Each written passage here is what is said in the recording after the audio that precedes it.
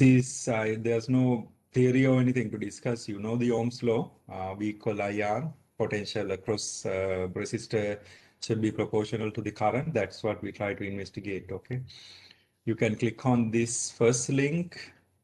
That will bring you into a page look like, I think this one, it should look like this first. And then click on this arrow and then that will bring you into a page like this one, okay? That's the one we need for the first part of the experiment.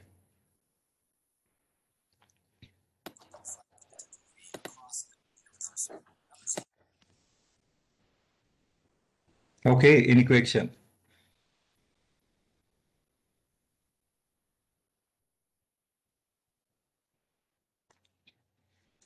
All right, and also if you have there's like certain amount of student, I think you guys has little bit of trouble in the online quizzes and the in-class quizzes so far, I think. If you're getting less than 60 point or so, those quizzes you have to be concerned, okay? Because that's not good sign. You can earn all the other points, submission, homeworks, things like that, and the labs even you can get the full point. But at the end of the semester, what matters is actually your in-class quiz points, online quiz points, that all together about like 25 points. Then the final exam is 20.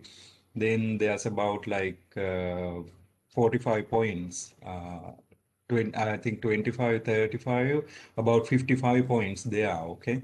So that 55 point decide your final grade. So you have to be, extra credit doesn't help at all. Extra credit is like, just 1% of your grade. Nothing can help you. That 55 point decide whether you pass this class or fail this class. That's all. It's very fundamental, okay? So the ideally what I try to do with the syllabus is trying to help people who is struggling, but at the end of the semester, every semester, we see that issue. Uh, People think that other things can help, but it is not technically, okay? To get it into even C level, you have to really carefully investigate the final grade, the structure, okay? Don't mislead, assuming that this and that can help. These points right here. So this is what the issue is, okay? This part. That's the important part. Okay, 25 point for the in-class, 10 point for the online, and then 20 point for the final. That is 25 point itself. So you have to be in at least 60 percentage on that three things to get a C. Assuming you get like 100 point all of these, okay? All of the below, if you get 100, is still this decide whether you're passing or failing this class. You have to be very careful, okay? So I'm giving out points, almost 45 points free in this class. Usually in physics classes, we don't do it generally, okay? So the giving out free point mean I know you work hard to earn them, but I don't care your final answers for any of those like pre-class quizzes, post-class quizzes. If you show you are learning, I try to give the full credit for those, okay? And the homework even. If you try to write up something and then try to show me you try to learn, then I give the full credit. But not for this, not for these three, okay? That tree I carefully take a look and then you're going to get the point reduction accordingly. So that's the danger part, okay? This because this is the time you have to think about very carefully. We are close into the, half a semester now in 1 or 2 weeks. And what you have to do, you can still improve, but you have to start working for that. Okay. So the one way to do it, go to the tutoring center and then set up a group study session with the tutor. So we have very good tutors, Amrit, John Pierre, both of them are very good and know exactly the structure of my teaching. So those two guys can exactly tell you what you're supposed to do to succeed this class. Anybody can tell anything, okay? But if you're getting the advice, that person has to know what kind of things he's talking about, not just the physics, who's the professor, what's the structure of the class, and then what type of way he's teaching, what type of way he creating the question, things like that. So those two guys know very well because those two guys work with me long period of time, okay? Any other tutor also can help you in terms of physics point of view. I strongly suggest you to make a study group and then it like individual SI session for you guys and then start working because I see at least 5 or 6 people in really, really big trouble can fail this class. Okay. Attending the class, doing all of this does not guarantee anything. Okay. Do not send me an email at the end of the semester. I did everything on this part. Still, I'm failing the class. I will not respond. Okay. Please understand that, okay? Generally, when I was a student, we had only one exam, okay? One mid exam, one final. That's it. There's no homework submission, no anything. You fail the mid exam, you fail the class. And even you can't get a appointment with the professor if you fail, actually. That's it, end of the discussion. Okay. So either it's like, go towards or go away, right? Something like that. But we don't do it that way any longer, right? So we want to support you guys to succeed. But I don't feel like some people are improving. Few of them improved from the beginning to here. There were a couple of students had a lot of trouble in the beginning of the class, but I saw they improved so much. That's a really good sign. But I still observing few like maybe 3 or 4 students probably seems to be not improving at all. That's my concern. Okay, I want you guys to be succeed at the end. I know this may be the last course you are taking to actually finish your degree, the diploma. But if understand what it takes to pass the class, that will be a problem at the end. So please try to understand that and then try to do everything needed to actually continue towards that success. Okay. Any question?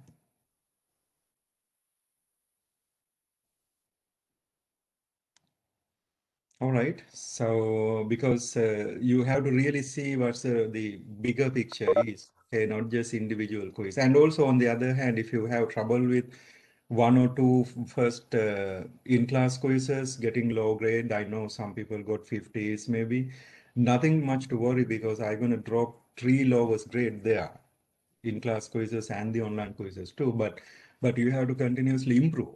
That's what I'm talking about. If you're not improving and then you stay on the same that region, getting 50s and 40s, that's a danger. At the end, you're not going to get even 70 percentage total. That's a problem. Okay. So make sure you in above like 60 percentage range in class quizzes above 60 percentage, above 70 is actually better. Then it's guaranteed you're going to pass the class, especially in class and the online quizzes. That too is very critical. Okay. If you do that, then the final exam will not be difficult at all. Final exam going to be based on those questions. So you're going to be fine. That 20, you can get a lot of point without any problem. Okay, guys, any question? Okay, please think about that. Okay, and if you want to talk, I'm always available. Okay, just reach out and then stop by. We can see what we can do about it. But in generally, it's actually major parties on your side. You have to spend enough time for those materials. That's what I see. This class is not similar to Physics 1 class. The material wise, every chapter has a lot of information. I know you guys working most of the time and then have other works, other responsibilities, but uh, this class need a lot of your time too. So that you have to think carefully. How much time you spend, that decide actually your final grade technically, okay? That's what I see most of the semesters. Okay, guys, so let's continue. Please talk, okay? Especially for I'm talking this about few student, not everybody, few student who actually has continuous trouble on last 3 in-class quizzes. I'm talking about those few guys particularly. You guys need to, you know, think about that seriously. All right, so the potential Ohm's law is very simple idea we talked about last time, right? So the V is directly proportional to the current. That's what we try to investigate. So that proportionality constant is actually the resistance of the medium. So that can be any medium, like it can be an instrument, it can be just a material. And this particular case, we're gonna use a resistor, standard resistors, okay? So usually resistors are look like cylindrical shape, very small cylinders, right? That's why in this particular setup, you can see all of these signs right here, left-hand side, very corner. All of these are like real life apparatus sign, right? I have a battery and then wires and then the bulb and then these are the resistors, standard resistors. Only difference is that the standard resistors are exactly look like that and then it has a two connection wires on both sides, okay? That's a missing part. This circle right here is the connector for this case. And then these lines actually can use to read the resistor value. First line is a number. There's a sign number for that one, the particular color. And then second line is actually 10 to the power value. And the last line is actually the error, how much like when you use in the resistance, resistor gonna heat it up. We talk about last class. So the resistance value can change as a function of heating. So that tells you how much changes can happen. That change most of the time within like 1 to 2%. It should be less than 1% because if the resistance value changes as a function of heating more than 1%, then the circuit you're building gonna be in trouble, right? So you're gonna but the electronic circuit needed to do certain things, assuming that resistance is constant, and that should be constant for longer period of time. So that's the problem with the heating. So the sometime actually resistance can slightly change. That can affect it. So, and then the switch right here, and then let's build the circuit in a bit. And on your right-hand side corner has a couple of other operations, current direction and electron direction. We'll talk about that in a bit. And labels, values, and then I can bring the potentiometer, voltmeter, and then ammeter. Generally, those are the not matching up exactly our classwork, because if we do a classwork, we have one multimeter like this big, and that multimeter has a connection, has a rotating item. We can actually rotate to a different values which we want to measure, amps, volts, ohms, and then all the other stuff. Nowadays, good ammeters can measure even temperature and then all the other parameters like capacitance, and everything can be measured directly from 1 meter. Okay, so that's not available here.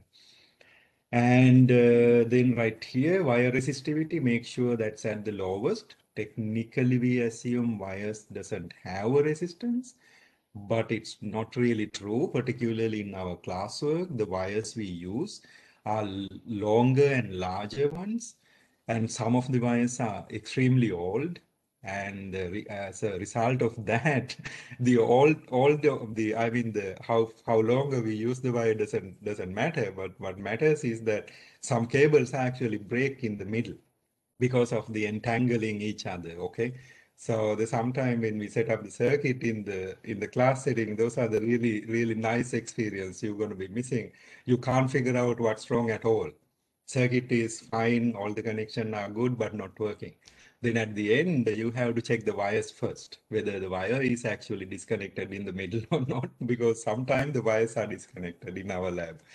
So those are very fun thing to experience. Okay, sometimes students spend like, half an hour to figure out why this circuit is not working. At the end, just one wire is actually disconnected in the middle. So make sure wire resistivity is tiny or almost zero. We are assuming that is actually zero, okay? And the battery resistance, we are assuming that also zero. Technically, battery resistance doesn't matter. What matters is actually battery voltage, okay? Battery resistance also very small relative to the external resistance we apply. In the circuit resistance, usually in the order of 10 ohms, maybe 100 ohms, even more. but the battery resistance is about like 0.01 ohms or so generally. Because of that, we can neglect that too. And circuit, we can take a look right here by using like real life symbols like this right here, right hand side, this battery sign tells you the real life symbols. If you click on the other one, it will show you how the circuit symbol look like, because when you're drawing the circuit, we're not going to draw real life apparatus. We actually using the symbol for that. Okay.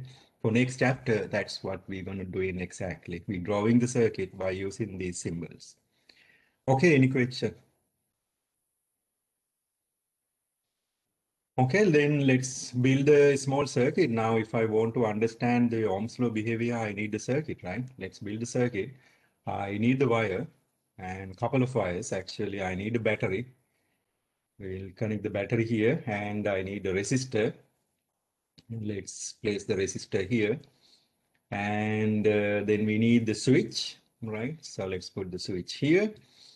And then I need to measure the current on my circuit, right?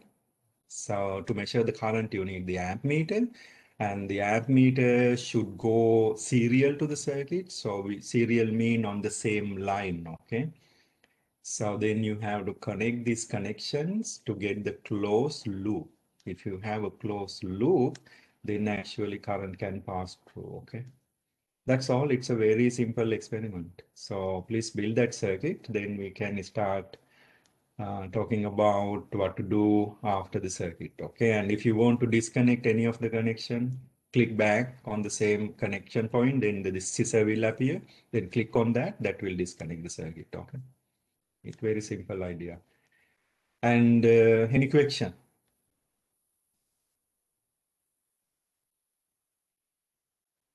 Okay, voltmeter should go parallel to the resistor. So which mean parallel mean not in the same line, away from the same line. Okay, I'm going to keep the voltmeter here, put the voltage probes. This is a black probe, that is a 0 voltage, which means 0 relative to the battery 0 side. Battery 0 side is the black side. Okay, so that's a negative voltage. I'm going to place my black probe right here on the resistor, which is connected to the battery black side.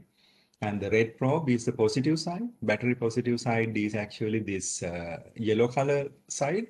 So I'm going to place this to my resistor relative to the battery yellow side right here. Okay. Now your voltmeter should show you 0 because circuit is actually not connected. Right here you have a switch is actually on break position. So I have to close the switch, then only the circuit will connect. When the circuit will connected, current will pass through the resistor, and then actually you will see the voltage across the resistor. Okay, that's very simple idea. Any question?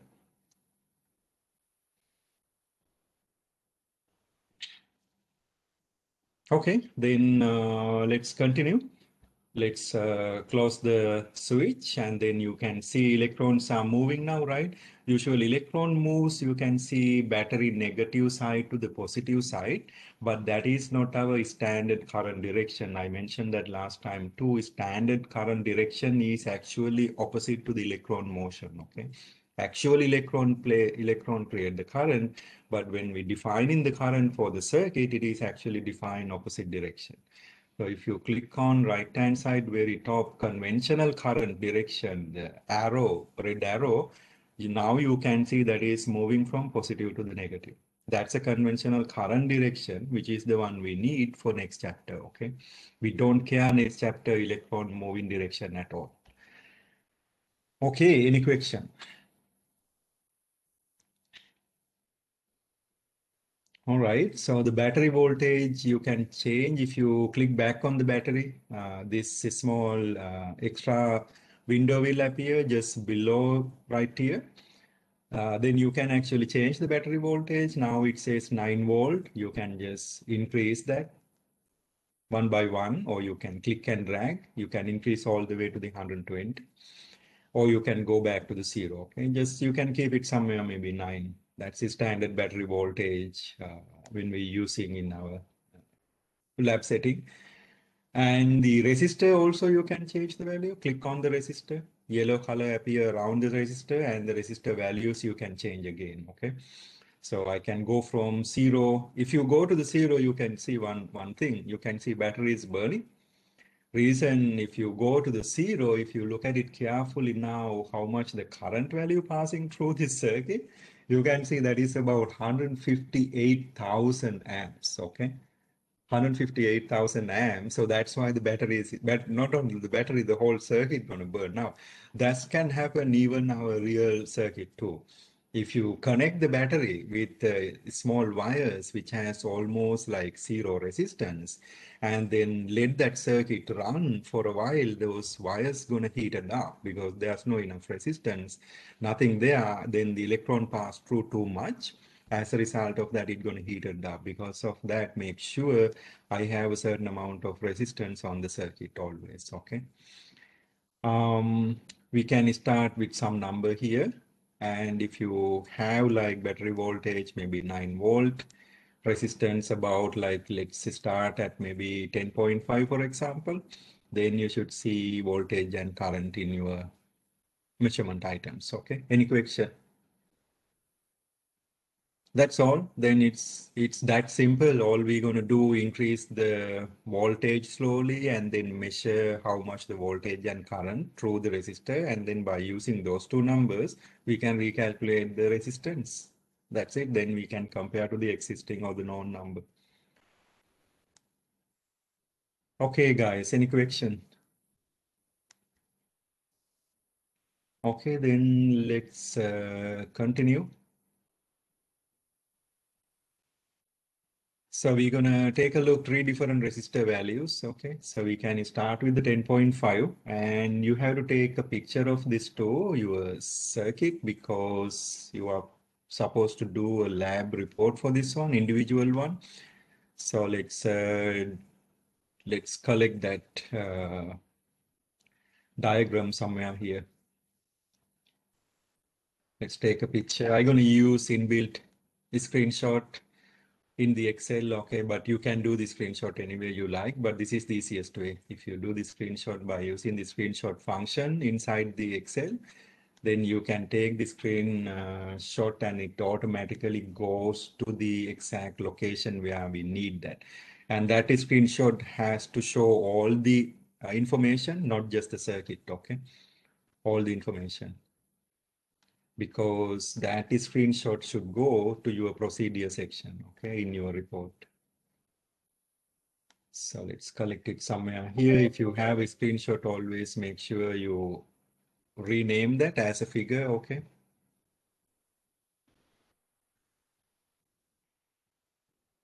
Figure 1, this is, you can say Ohm's law simulator, for example, right? Ohm's law simulator. And then if you have a picture like that one, always make sure you give the picture credit, okay? Just you have to type this one, picture credit, or the photo credit. And this is coming from phetcolorado.edu, okay? So phet.colorado.edu website. So you don't need to have the whole real website there, but at least you have to tell where it's come from. And that's it for that one. Then we Yeah. Though we don't. We usually put the figure name only. say it again. Usually we put the figure and the name, that's it, rather than the website, which we didn't do before. No, you have to give the picture credit if you get from something, okay? If you're doing this for the report should actually show you where the picture is taken. Because I have Not an in the Excel apparatus. sheet. Because I have the link for apparatus. We put the link. Yeah. That is different. Apparatus and procedure section, you have to have the link, and then under the picture, if you look at it, I think I did not put here, but generally we have to, okay? So that follow that from this point.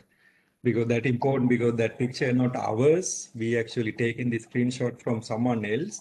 Generally, you have to give the credit. This link is not it, okay? So you have to practice. Okay, any other question? Okay, that's important actually. Okay, so since that is not our simulator, we have to tell where we actually getting it. And also your procedure section has to have this real link too. That is our simulator link directly. Okay. And that's it. Then we'll collect the data. So we'll start resistance about 10.5, voltage about 9 volt. We can go back to maybe like 1 volt and then start increasing slowly from there. Okay. I try to simulate this exactly how the numbers match with our real in-person classwork.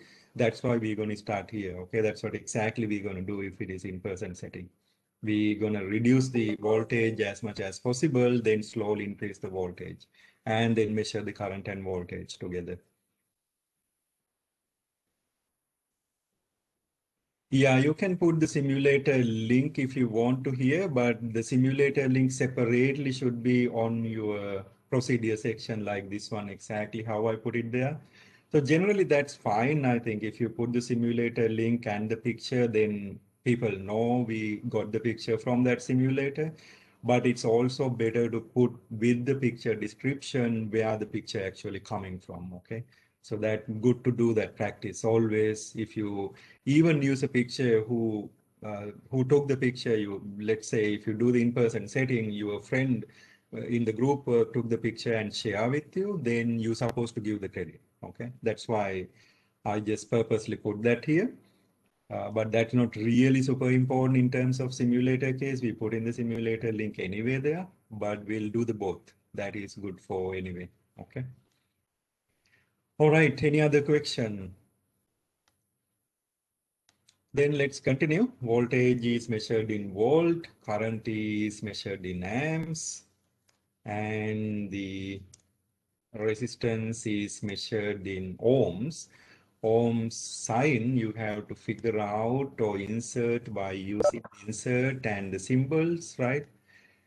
So please find the omega sign from there and then insert into that place, okay? So that's going to be exactly the same actually throughout other three cases, okay? And let's do one here. And then this is not actually group work, but still I'm going to put it into a breakout session to actually continue next to. It's the same data collection and then you can do it very easily, okay? Yeah, you can copy and paste from the omega here from the top. That's okay, I think. Yeah. And let's start from the 1 volt and make sure we need to report everything, all the decimal places we observe in the simulator, right? When you have a 1 volt current passing through is just 0.10, right? And resistance, I can calculate V divided by R, right? So equal sign V over R, V divided by R. So exactly, I'm getting like 10 ohms, but I'm expecting about 10.5. And the reason that error comes, your ammeter is actually cut down after second decimal place. That's the problem, okay? The voltmeter is fine. Voltmeter measure the right number, but the ammeter is actually cut down, okay? So that's why we have a little bit of error, but that's okay. If you're doing in-person setting, we're going to get error anyway, because of the little bit of wire resistance and the other errors can happen still during the measurement, okay? And also the sum of the our meters are not really accurate, can't show more than like 2 decimal places in class setting too.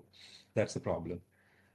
Okay, so it's close enough. Let's continue and then see what happened to that number as the voltage increases. Any question? And let's increase the voltage maybe to like maybe 2 volt. Current should change 0.19, 2 volt 0.19, and then this one you can click and drag, right? So 10.5. The next one is better. So that's what we try to see whether if I collect a series of data, I can take a look what's the average is. Even though one data point is not really good, not really accurate, but maybe the average of all those range of data may be good at the end. Okay, that's what we're trying to understand. And this is the only command actually function we needed in here. you can add that directly into the resistance value here because there's no other function at this point needed.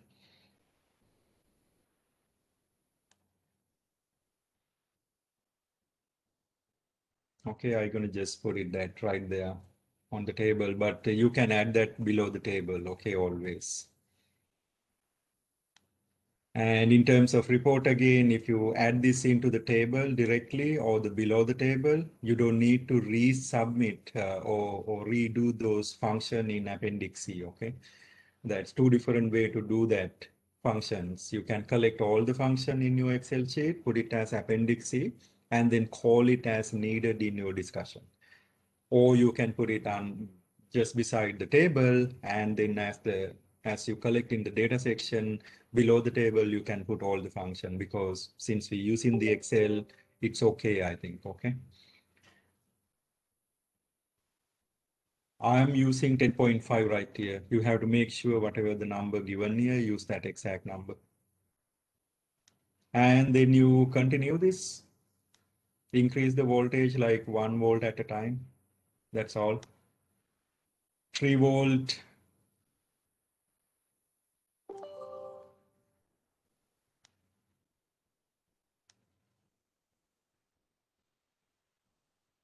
No, Appendix C is not a screenshot or anything. This screenshot has to go. Please look at the sample lab report. Okay, that has all the information needed.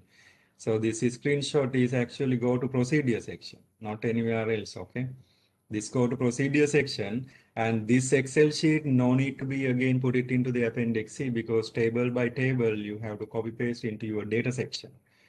And Appendix C is actually no needed at all because everything you actually putting in different section, okay? Rubric is actually talking about in-person class work. If you have done extra work, like for example, handwritten work or any other extra calculation, those has to actually put it back into Appendix C.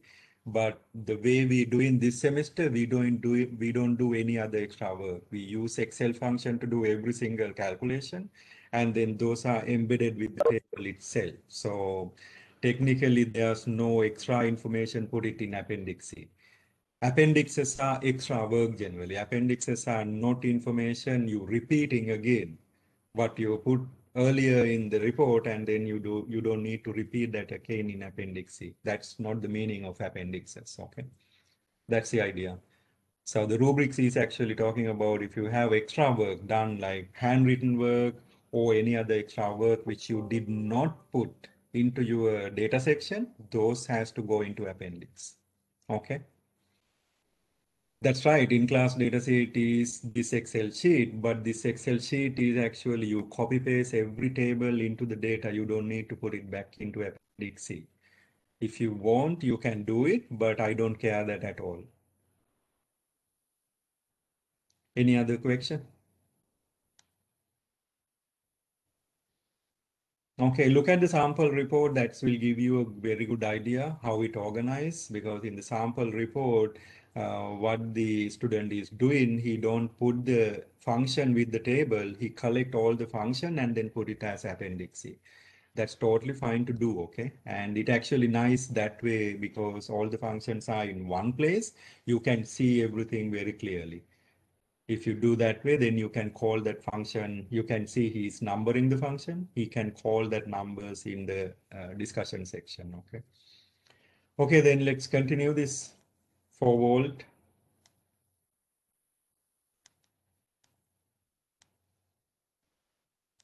And increase voltage 1 volt at a time, 3 volt, 0.29, 4 volt, 0.38, 5 volt, 0.48, 6 volt, 0.57, and 7 volt. We don't need even that many data. We just need like 5 data points to make a graph. This is a linear graph. It's a very simple graph. 7 volt, 0.67. And this one you can click and drag, that will do the calculation. You can see some points are very accurate, exact number like the 10.5. I have 3 data point. Some are a little bit less, but very close. At this first data point is too little bit too off. Okay, that's okay. That the reason, only reason here is actually the current value is actually doesn't have enough decimal place, and also the wires may have very small amount of resistance. So that's the two errors you can discuss in the discussion section. Okay. Other than that, there's no other human error in this experiment at all.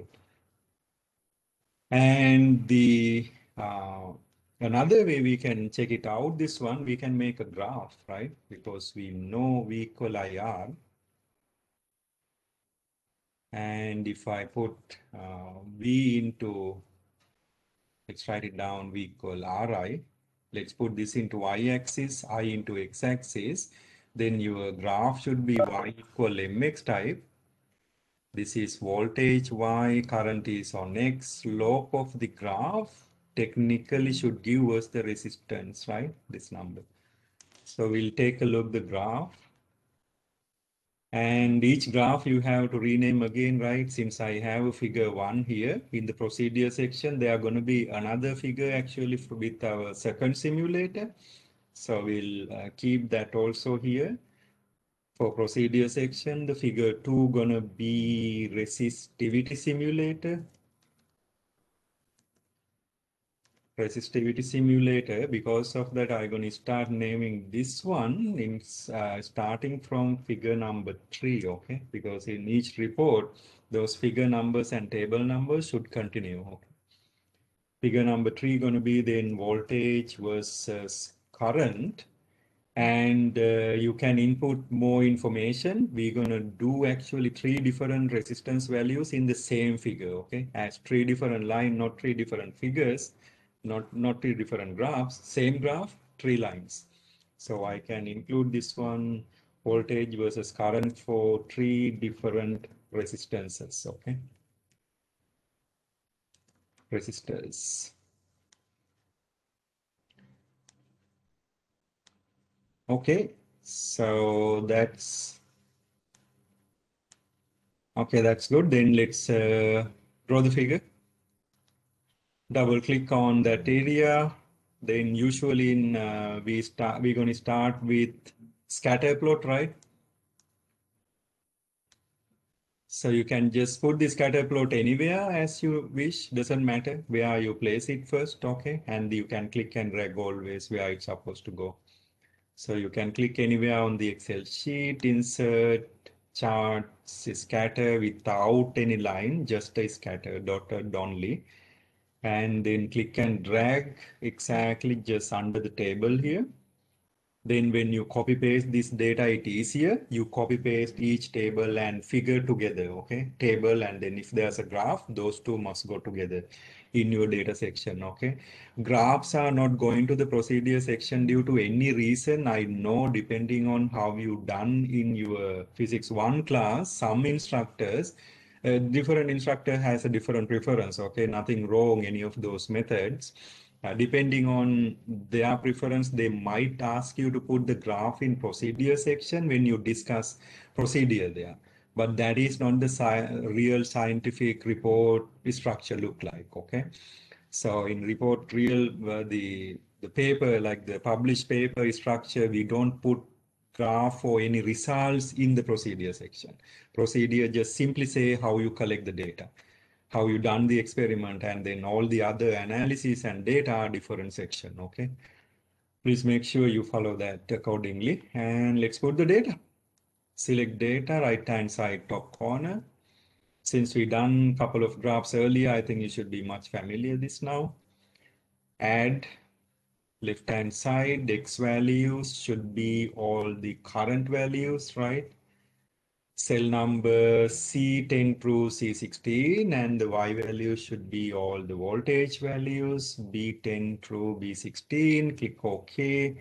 Click OK again. Very nice linear data set. If you have a graph, you have to have a chart title, right? This is voltage versus current. Don't put I versus B versus I. You have to really type the term in these places. Okay, really the word they are not the V versus I. That's not good. And also when you naming the graph again as a figure, don't just write V versus I. You have to really type the word. Okay, exact word what those axes are, and extra information like 3 different resistors, things like that. Double click and let's put the axis title, left hand side very top corner, horizontal axis, vertical axis, and also trend line. In this case, linear trend line. Okay. You can see data is nicely fitted with our fitted line. Okay. And then let's put X and Y axis titles. X axis current, right? Current unity SAMS, and y-axis voltage unity is volt.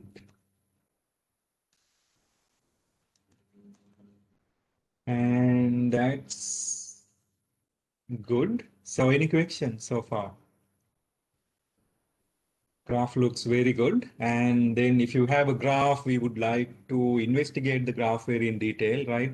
Fitting the data and then so on. So you have to see the fitted line, right? By now you should know how to do this.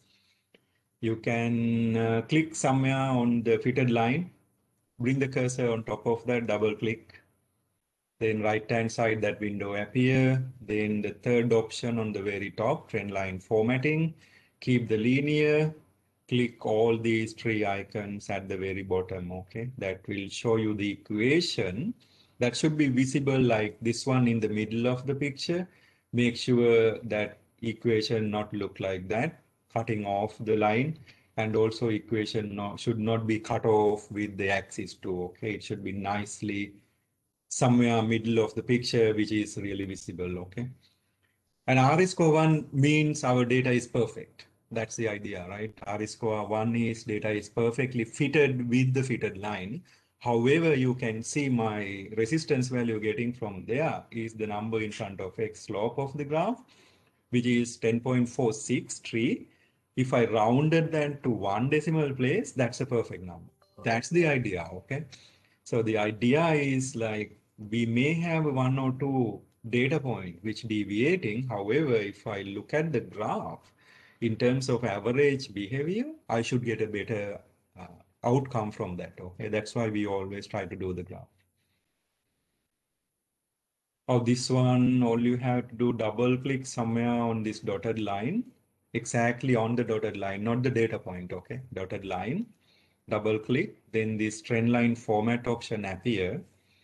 Then keep the linear fitting and then scroll down all the way to the bottom of that menu bar and then click all of these three icons. There's a three boxes at the very end, very bottom. Just click those three, then this will appear. Okay, that's good. Then we can take a look, one calculation, complete calculation for actually this case. And the next two, you can actually do this calculation yourself. Okay. So the R1 unit should be ohm, right? You can actually copy paste the unit directly. Maybe that's a good idea instead of inserting, right? It's already there on the table one. I can copy paste the unit for right here from that. Okay, calculated average from the table, equal sign, average function, and then highlight the data set from the D10 through D16, close bracket, hit enter. Average value 10.4. That's okay. Since it is a calculated value, I think we should keep maybe like 2 decimal places, right? So let's keep like 2 decimal places for all of these numbers to see whether I have a better number than 10.4. I need to see at least one more decimal place. Okay. You don't need to round here because it's just a calculated value. Rounding you can do when you do the discussion. Okay. And let's That's right. Yeah. Another two graphs, we're going to put there's no two different graph. We're going to put the data set into the same graph. That's why when I naming this one, that's why I already name it for all three different resistances, because we're going to add those data set into here. Okay. Yeah. And from the graph, this value is in front of X, 10.463. 10.463 is the number. We'll use two decimal places. That's enough, I think. Let's compare this then. PE equals sign ABS open bracket expected value 10.5 minus calculated value divide by expected value 10.5 multiplied by 100. Okay. It's very good number. You can collect all of these function right here beside this table. You can even collect this function technically there. All these functions. That may be actually your table is going to be look nice if you have all the function collected into one place, right? So we'll collect into here. This is how I calculate the resistance for case 1 in my previous table. And then this is the calculated average from this case. We can say R1 cal average command, and then we can do how I did the percentage error for this case. It's going to be the PE. Since it's the same function again and again, you don't need to recollect all of these. I just need the different functions, okay? If it is the same function, don't need to repeat it again. And from the graph, you can just say here, R from the graph, we can just say, which is equal slope of the graph, right? There's no function, but we can tell a little bit of information, okay? That may be useful. All of this information is actually useful when you do report. If you have all of this in your Excel sheet, when you do the report, then you know exactly how you did certain things and then how you calculate. That will be help you guys to just finish the discussion section very easily. Let's do the P for this one. 2 equal sign ABS open brackets expected 10.5 minus calculated in this case from the graph E cell number 36 close bracket divide by expected 10.5 multiplied by 100. My graph value actually better, right? You can see PE is just 0.35. PE for the calculated is actually 4.97, okay? Maybe you can add one more word here, PE for, you can add maybe PE for calculated, because then I know what PE I done there, right? This will add PE for graph, right? So then I know exactly what kind of calculation we done there, right? So please add that term. Okay, guys, any question? All right, so I will let you to collect the data for other two, and then if you don't know how to add the same graph, the same data, I will show you that too before I put you into the group work. But there's no group report for this one, okay? But still, when there's enough time in the class time, I will put you into the group work, and then you can discuss together and then finish it quickly, okay? There's no figure 2. When you put this data right here, what you have to do, double click on the same graph, and then select data, and then keep the series 1. That is actually for our resistor 1, okay? You can rename that, add another series, give the series name for this one. This is actually for R2, and then select the X values from here, current for the R2, and the Y values, voltage for the R2, and then that data set automatically go into your your same graph one, okay? So that's what you have to do for the third one also. Then you will see here 3 different line, like 3 different slope. Then I can have like one graph with all the information we needed for the table 1, okay? We naming this as a figure 3. The reason I have actually 2 figures in our procedure section with the simulator pictures, okay? That's why. Good. Okay, let's take this. Going to take like only 10 minutes to do. Okay, let's. I will put you into breakout rooms and let's see. I will bring you back in 10 minutes. Okay.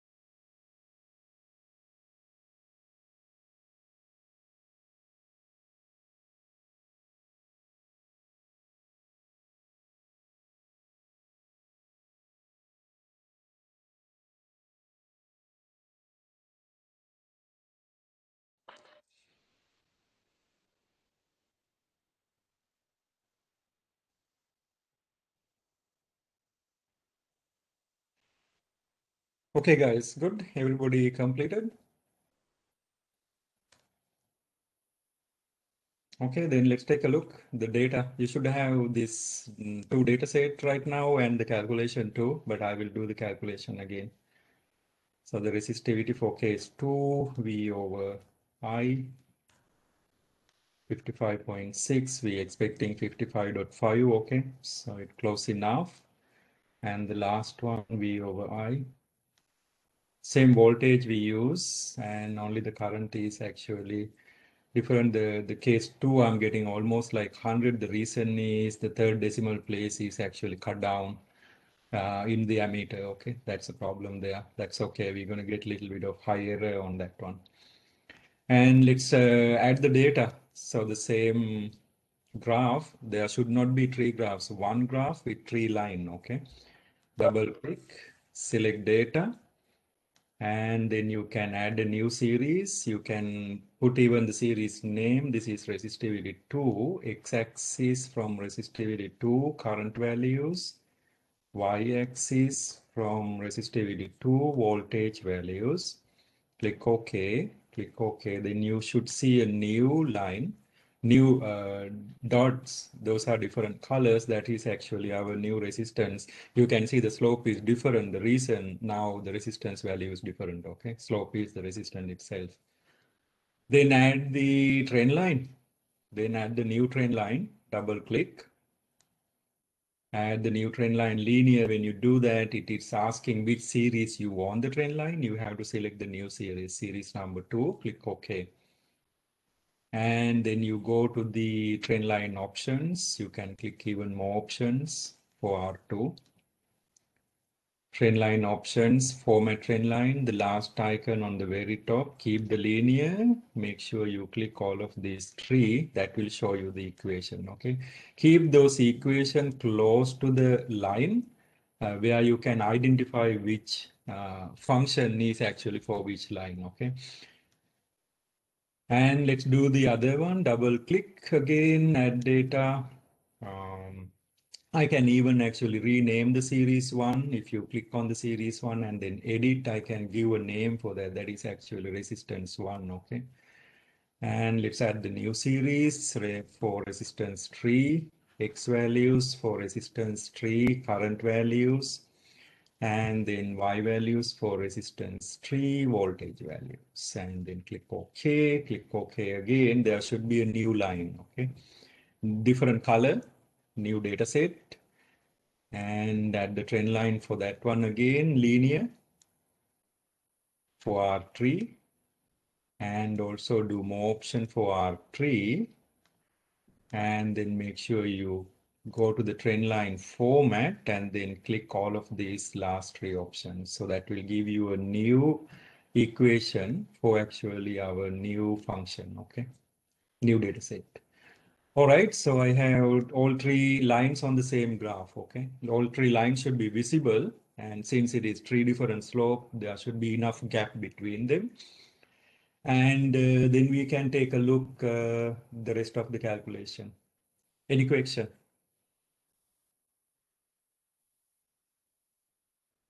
Also, you can add like legend, for example, like if you double click here, left-hand side, very top, add chart element, you go to the legend and then you can add legend on the top of the graph, then that will show us which is which.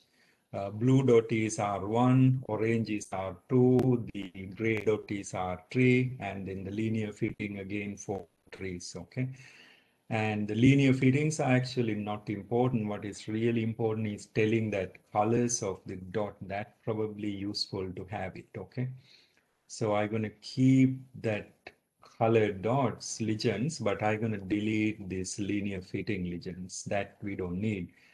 We know which fitting is which, but this information, the color, which color is which resistance, that may be useful to have on the top of the graph, okay?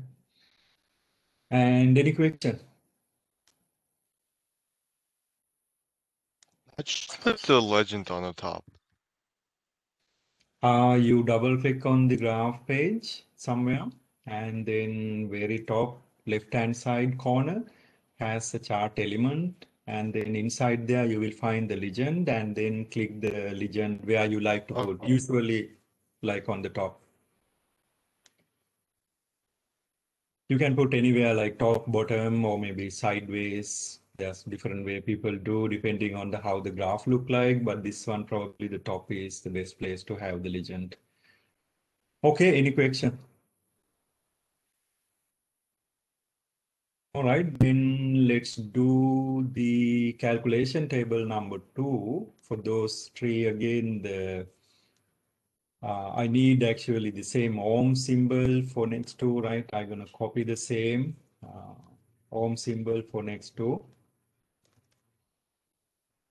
And then let's bring the calculated average again as we done earlier, average command, average function, and then highlight the data set for the case 2. Resistances, close brackets, 55.24, little bit of more error there than the previous case. And the orange color line is for the resistor 2, and the number from the slope of that graph, 54.885, okay? 54.885. And average for the graph 3, average function. For the graph tree, actually, it's all 100. There's no meaning even average, but do the function anyway. And the number from the graph is again 100. There's no difference at all.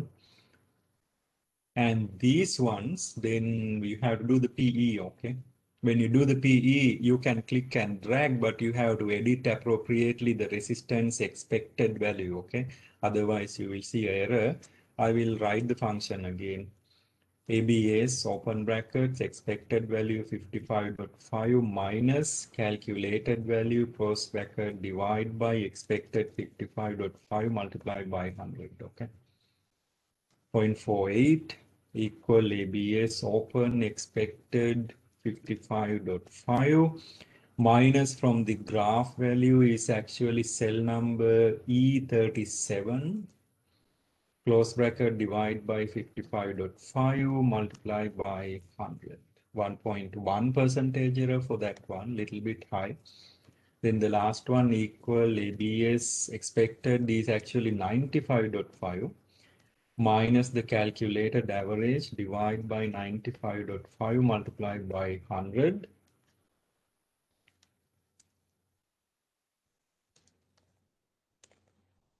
Multiply by 100, there should be a little bit of high error there because it rounded automatically to 100, okay? Again, the same, that number going to be the same, but you have to do the function anyway. ABS, open brackets, 95.5 minus expected number E38 divide by 95.5 multiply by 100. So, any question?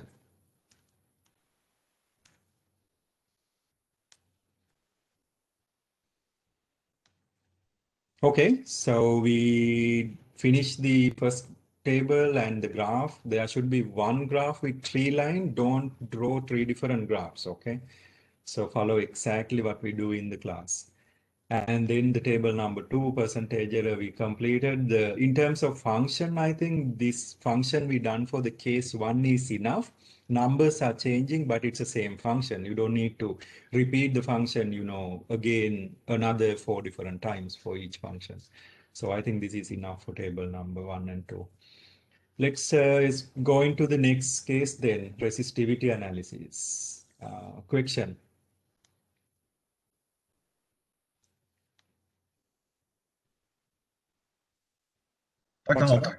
Yeah. What was your name of figure 3? This is the figure 3. For three different resistors. Okay. Yeah. Thank you. I just add that you can just say voltage and current, but I just add extra information since you have like 3 lines there. It's better to tell more information. Yeah. Okay, then let's take Professor? a look. Yeah. For what's some up? reason, I can't change the name of the legend. You can't change the name of the legend here. You have to change the name of the legend in your series. Ah, After okay. legend come, it will not allow you to edit. You go back to the series, like double click on the graph and then select data again and then click on the series right here, then do edit. Then put the whatever the name you want on that series, okay?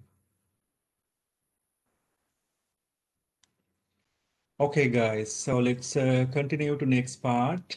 Same simulator, we can take a look like one of the things we do in person class is we try to understand value of the unknown resistance. But the problem with the simulator, we can't have unknown resistance technically because all the numbers going to be show up. But let's assume like we don't know the resistance of one particular item and then we'll revisit that, okay? To do that, there are a couple of other options actually. You can see different resistances, even the fuse right here I can use if I want to. And let's see, there's another item, pencil. Let's check it out whether I can use the pencil for this one. So let's get rid of this resistance. You can break the endpoints and then click and drag to the corner, it will go away. And then let's try whether the pencil is conducting. Yeah, so I can use actually pencil as the unknown resistance. Okay, assume we don't know the resistance, and then we'll try to calculate the resistance value of pencil. Okay, by doing the same way, exactly same measurement. Okay, any question? That's what the table number 3 asking. Technically, there's nothing new. You know exactly what to do. So what we're going to measure is the voltage and current for the pencil. And then again, we'll change the pencil into light bulb and then we'll do the same analysis, okay? So the voltage, you can do the same range, probably, I think, good. Let's see whether I have measurable current on volt 1. Yeah, it should be fine. I think we can do exactly the same range of the voltage values like we done earlier and then measure the current. Start from 1 volt. Same circuit I use. I just get rid of the resistance and then put the pencil on there. To find the pencil, you may have to go to left-hand side, very corner option. There's a down arrow. If you click that, you can see different things, the dog, hand, things like that. Okay. Then there was a pencil on there. Then we'll start again 1 volt and then we'll continue increase the voltage and then collect the data. Okay. 1 volt, the current is about 0.04. 2 volt, current is about 0.08. 3 volt, current is about 0.12. 4 volt, current is about 0.16. 5 volt, 0.2. 6 volt, 0.24. And 7 volt, 0.28.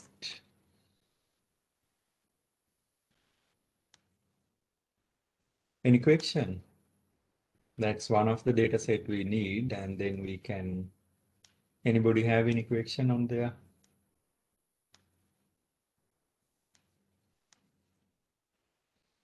We can get rid of the pencil and then we can do the same with maybe the light bulb. Okay, there's 2 different light bulbs. I think this one is higher resistance and then the first light bulb is actually lower resistance. Okay, maybe you should use the lower resistance since I'm using just a small battery. If you have extremely large resistance in your circuit, there may not be any current. Okay, that will be a problem. Let's try with the light bulb then. Okay. Then we can try again light bulb and then voltage again. Let's check whether I have enough current, measurable current at 1 volt. I think, yeah, that should be good enough to measure. There will be a little bit of error, but that's okay. Any question?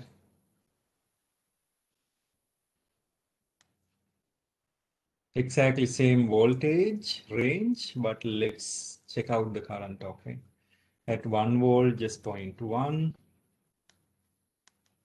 2 volt, 0.2, 3 volt, 0.3,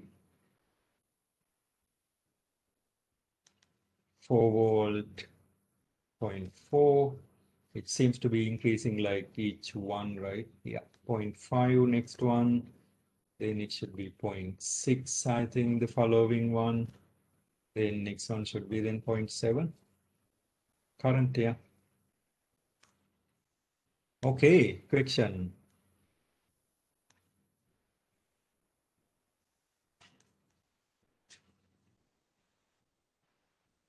Okay, let's do the calculation. This is the same thing. There's nothing new. V over I. And then click and drag, which means our pencil has about 25 ohm resistance.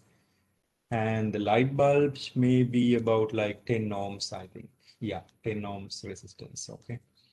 Technically, we could check them in the simulator, but we'll assume if it is a real in-person class work, we're not going to know those numbers, okay? Unless you measure with the ohm meter. Let's make a graph again for these two. This is going to be then our figure 4. Figure 4, this again the voltage versus current, but you have to give specific because now I have a previous graph look like same voltage versus current. This is going to be voltage versus current for the pencil and the light bulb, okay? Pencil and light bulb.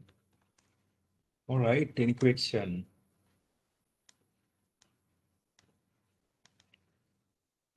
Let's do a graph, then insert. Let's put the graph somewhere up first. Chart scatter plot, double click. Let's put the data of the first one, select data. And the series 1, you should name now right here because it's better. First one for the pencil. And the pencil current values for x-axis, pencil voltage values for y-axis.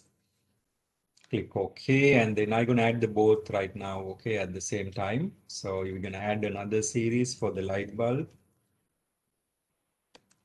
Light bulb, X values, current values for the light bulb, and the Y voltage values for the light bulb. Then click OK.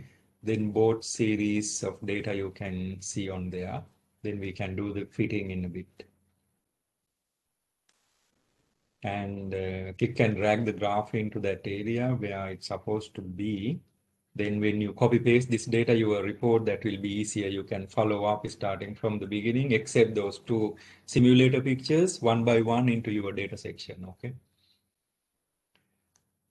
And make sure everything else like standard now, you have to have axis title and the chart title, and you have to have a trend line for actually both. You have to do trend line, okay? We have to do one by one for pencil first, then again trend line, linear for the light bulb, 2 trend lines, okay? Same thing, chart name, you can just say voltage versus current.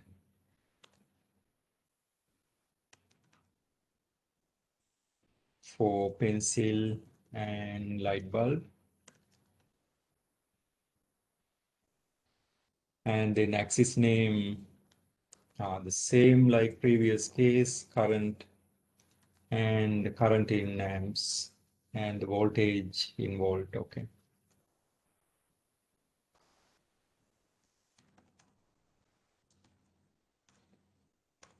Okay, then make sure the formulas are visible. Double click on the trend line, keep the linear, click all of these three. And the other line, the blue line, double click, click all of these three, and also add the legends too, okay? This is the function for the orange, this is the function for the blue. If you don't see enough decimal places, actually you can increase that. Should be more decimal places in this slope value here. Double click on, if you click on that equation, there's a small black line appear around it like a border line. Then click on the border line, go to the right hand side, the fourth option, and then change this into general into numbers, and then change the decimal places into like 4. Then you will get the better idea about whether that exactly 10.0 or maybe more values are there, okay? We can use maybe 2 decimal places. I think that should be enough to confirm that. Same for the other one. Because if it just say 25, I'm not sure whether it is exactly 25 or maybe 24.9, right? So that you have to make sure. Okay, guys, any question? May I see how you have the current setup for the light bulb, please? How the simulator setup? Yes.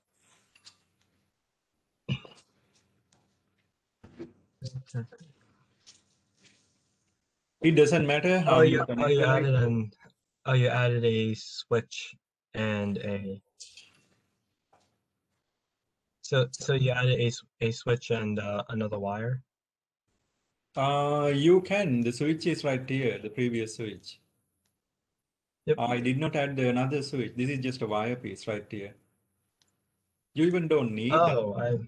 This wire piece even not needed. You can probably use the same wire like the previous one here and then drag it. Then it will still work. No, I guess I must have missed the Okay. the other wire. I did the switch. But thank you. Yep.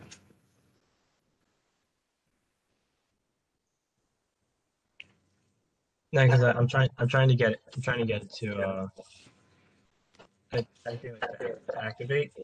Okay. I'm getting nothing, but I'm not really getting anything.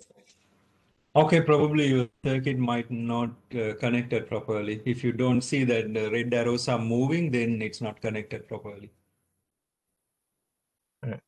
Yeah, check it out. Yeah, it has to be like at a certain voltage. What did you say the voltage had to be? Voltage, we use the same actually. We use the same range from 1 to about 7 volt. I did not change any of those there. Just keep the same voltage range, but check the current only. Okay. So for this one, we're not getting any errors at all. You can see it's 25 here. I'm getting all 25, and then the light bulb 10 here. I'm getting all 10. So the percentage error gonna be almost 0. Okay, guys, any other question?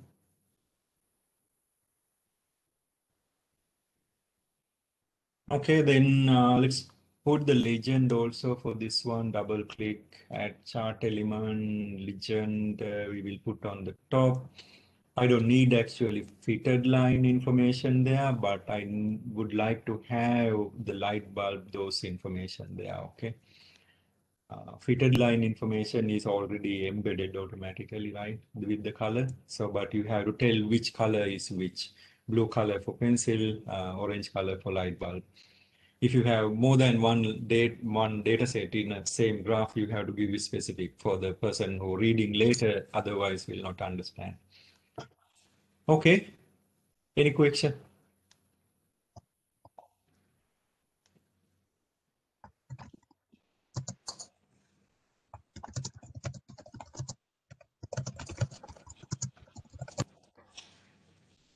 Okay, then let's do the percentage error for this one too. Then let's take a break and then we'll continue the resistivity scenario after the break. Okay, this is a short lab. We might get a little bit of extra time. Maybe if we get extra time, we can take a look some question in our last chapter or maybe the summary of last chapter probably. Okay, table number 4. Yeah. Calculated value, I need the resistance symbol, right? So you can omega symbol copy and paste probably from the previous. That may be the easiest, or you can insert, okay, from the graph also the same symbol percentage. in this case, we will be doing percentage different because we have the calculated and the graph, but we'll assume we don't know the real number, okay? But we're going to get 0 anyway. Okay, so calculated average for the pencil, AV average, and I can click and drag the range of data. It's all 25, technically nothing gonna happen, but let's do the calculation. It's 25.0, okay?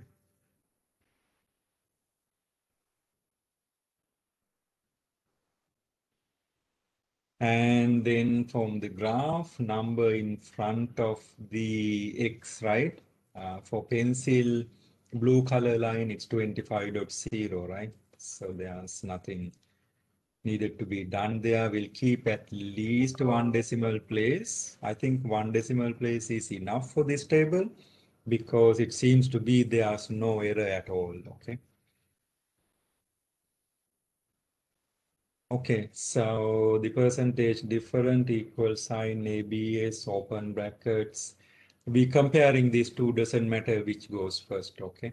You're gonna get 0 anyway. So the cell number C74 minus cell number D74, close brackets, divide by open double bracket C74 plus D74, close bracket, divide by 2, close bracket, multiply by 100. It's 0 anyway. I just did the function because I can collect the function here. Okay, that's it. It's really no need to be do that table. The PD going to be 0.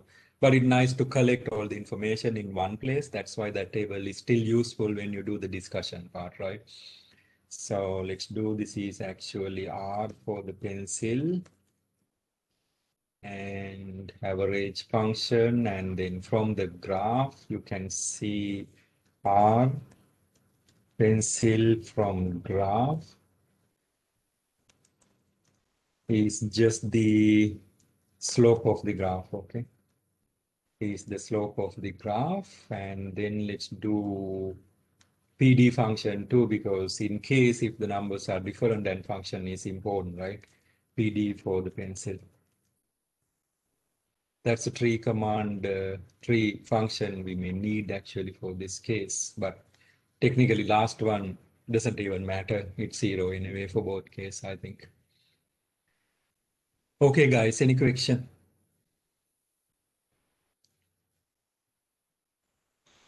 For table 3, do you want us to take a picture of the pencil and the light bulb circuit?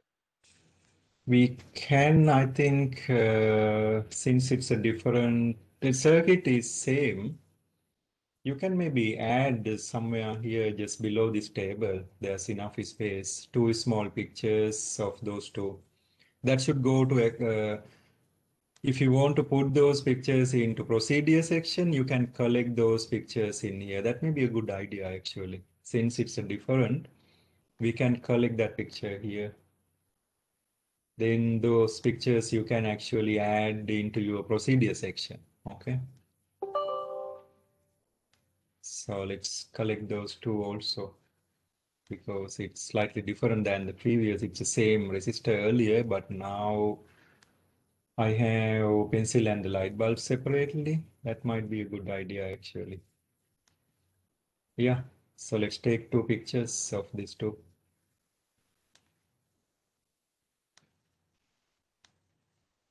Circuit and everything, and then let's put that 2 pictures. We may have to rename all the figure numbers because now we're going to have more pictures here, okay? Let's do that actually. So let's put that here. Insert screenshot.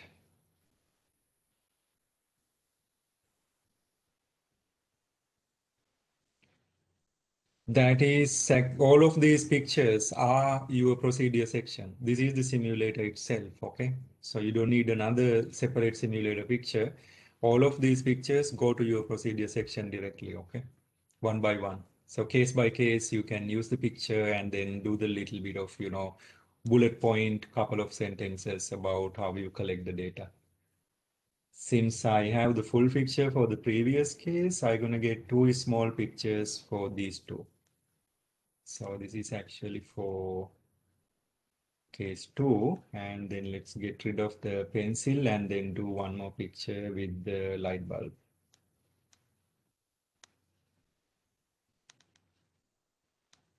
Yeah, it's better to have those two, I think, because it look like completely different type of circuit here, even though the circuit is exactly the same, it looks very different than the two previous. Okay.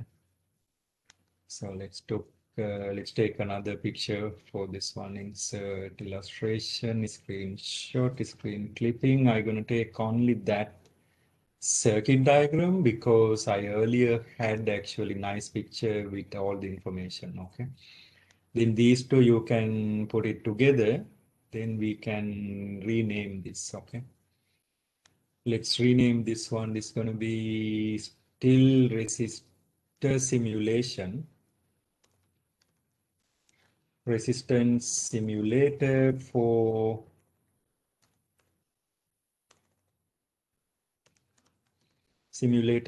pencil and light bulb circuits.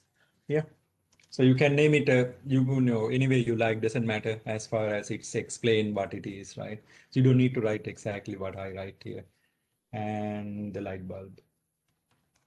Okay, and those two can go together in your procedure section when you discuss that circuit, okay? And this one is figure number 1, this is figure number 2. Then we need at least one more figure for the other simulator. Later we will be using another simulator. Because of that, now I have to rename actually this. This is going to be then figure number 4. And next one going to be then figure number 5. Okay. So make sure you rearrange those accordingly. Now let's complete this one too. For light bulb, equal average command. It's the same technically, but I'm going to do that function anyway. And the light bulb from the graph is also 10. The percentage difference going to be 0. So there's no meaning doing it, but we'll record that information. That will be useful when you do the discussion part. Okay. Now you should complete all 4 tables and the 2 graphs with each has multiple lines. Okay. And the commands nearby the table and also these 4 pictures. Second 2 pictures can go together. That's okay. And let's take a quick break and then we'll start and then continue on the resistivity by using the other simulator. Okay. That again, we'll do the same way. We will discuss one and then we're going to repeat the wires into 3 different wires. And then I will put you into breakout rooms for work together there. Okay. Collecting the data and analysis part 2. Any question?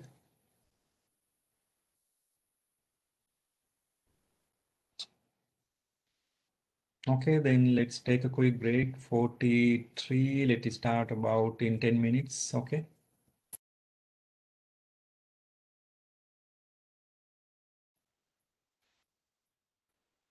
All right, now any questions so far?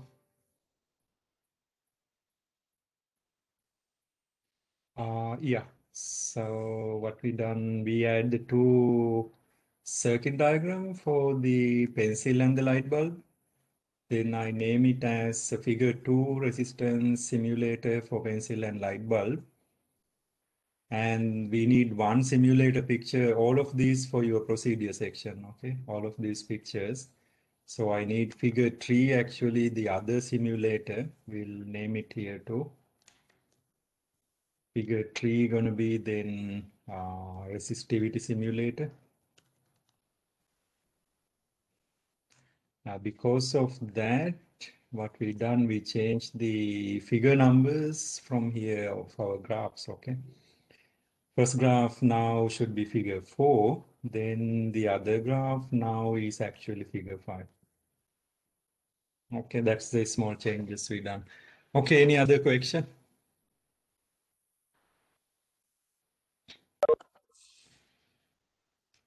Okay, then let's continue. Let's take a look resistivity. Technically, I mean, if you do in-person setting, resistivity calculation is actually, it's a nice setup. It's a completely different setup. very long wire, like maybe 1 meter long wire, copper wire, different radiuses we using for in-person setting class, 3 different radiuses, but the same length, and then setup is actually, the overall picture is very similar, but that whole lengthy wire is actually not available with this particular setup. That's a problem, okay?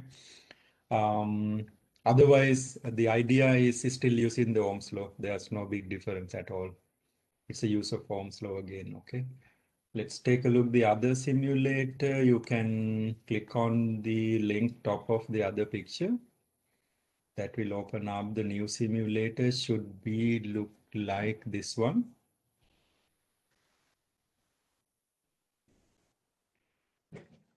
Okay, and that one has to connect a little bit differently than the previous one, okay? So if a little bit delay to load, just don't worry, just let it to load. Sometime this website can little bit delay, okay? This website is from Indian University. It's sometime depending on, this time it should be night there, I think. Should not be a lot of people accessing.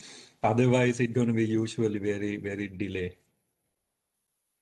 Because it's more than 1 billion people there, right? It's a lot of high school student and people accessing that. It's not going to be responding. Okay, any question? Okay, now it has a power supply. This is a power supply very similar to our in-person setting. We have exact kind of power supply. The outer cover and everything slightly different, but the format is same. And then the switch, like a regular switch we have in-person setting, and the rheostat, this is actually a variable resistor. So by moving this top piece right here, in left and right, then we can actually select which region of which amount of the wires. It's just a wire rotated around the cylinder, that's all. There's nothing else there. It called rheostat because it can used as a variable resistor, okay? And then this is these are galvanometers technically. It has inside a small coil.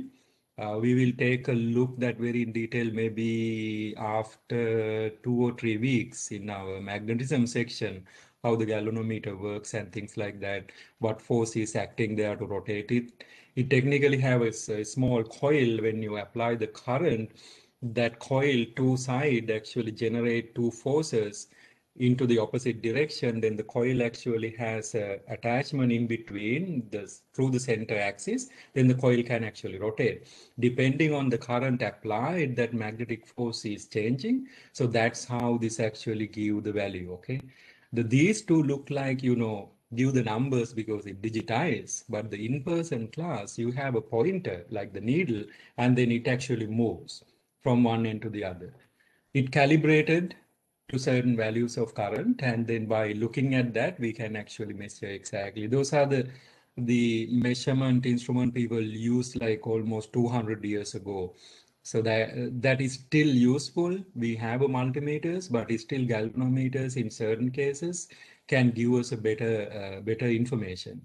Direction of the current, how the current sensitivity, things like that. We have galvanometers in our lab, can measure down to microamps, very accurate, okay? All right, then we'll set it up this one. Left-hand side corner, you can see a couple of options, right? Right now it says silver, that's a different wires. Usually we don't use silver wire, okay? Silver is expensive nowadays. Even I think it's gonna go maybe crossing the level of gold probably. It's rare.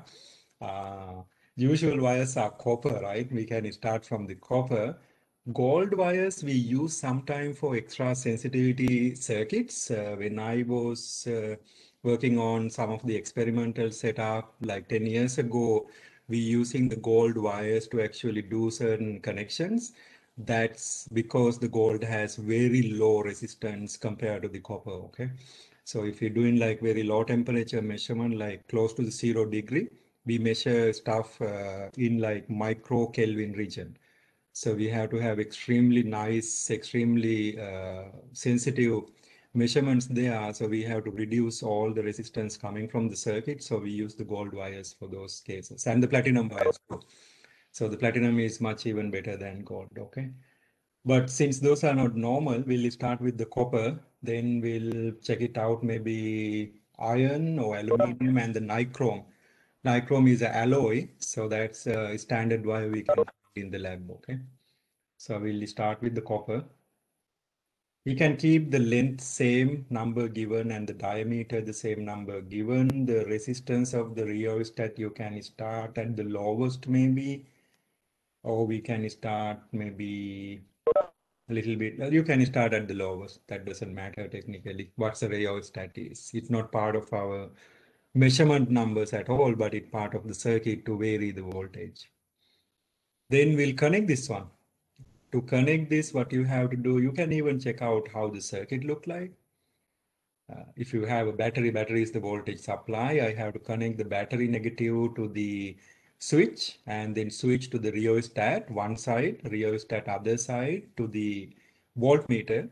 In between the voltmeter, I have to put the wire piece, and the voltmeter other end should be connected to the ammeter. Ammeter other end should be connected to the battery again.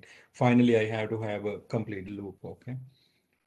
So let's connect this one. Negative, when you're connecting, you bring the cursor to the connection point, then the cursor change into like hand sign, then you can click, okay? Otherwise, no meaning clicking anywhere, okay?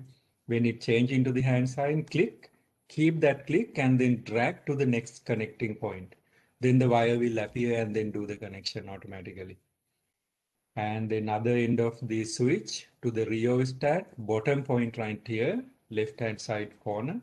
Then rheostat has another connection on the other side, very top. From that connecting point to the negative side of the voltage. Positive of the voltage to the ammeter.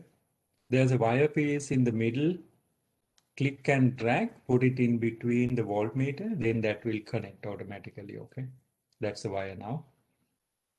And the battery or the voltmeter positive goes to the ammeter positive. Now you should see all of those wires, wiggly lines, and the circuit is connected now.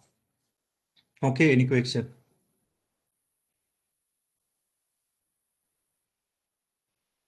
When the after circuit is connected, it does not allow you to change the length at all, okay? This will be automatically locked. It will allow you to only change the rheostat, okay? That's the idea.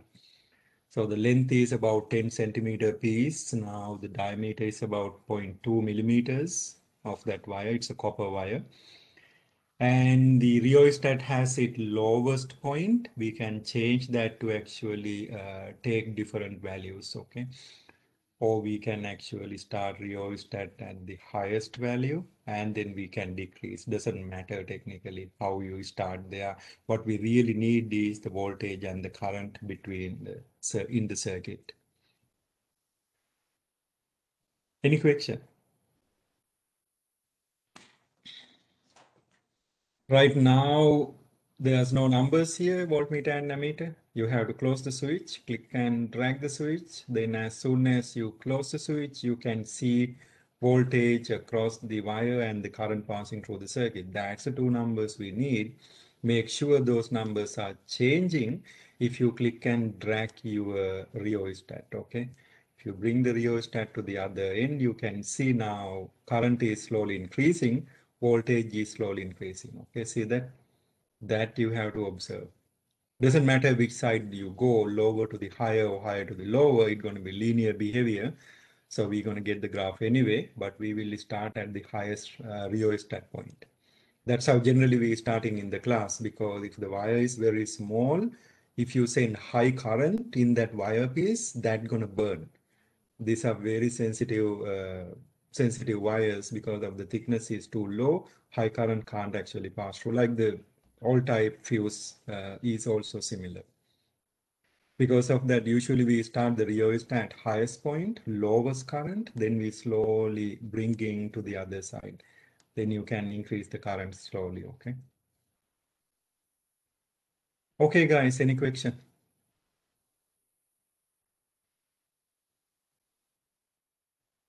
Okay, then we'll take a screenshot of that one too, because that's our figure number 3, right? Resistivity simulator. Insert illustration, screenshot, screen clipping, that I need all of this information of my simulator. Okay, not just the circuit we interested, all the other information too we interested there. Okay. So that's our simulator diagram. Make sure that it's smaller in size. We don't need such big picture in your procedure section. Okay. We need fairly decent size picture, but not super large. Okay, so we have all three pictures. They are good. All of those three pictures must go into procedure section. Okay, not the data.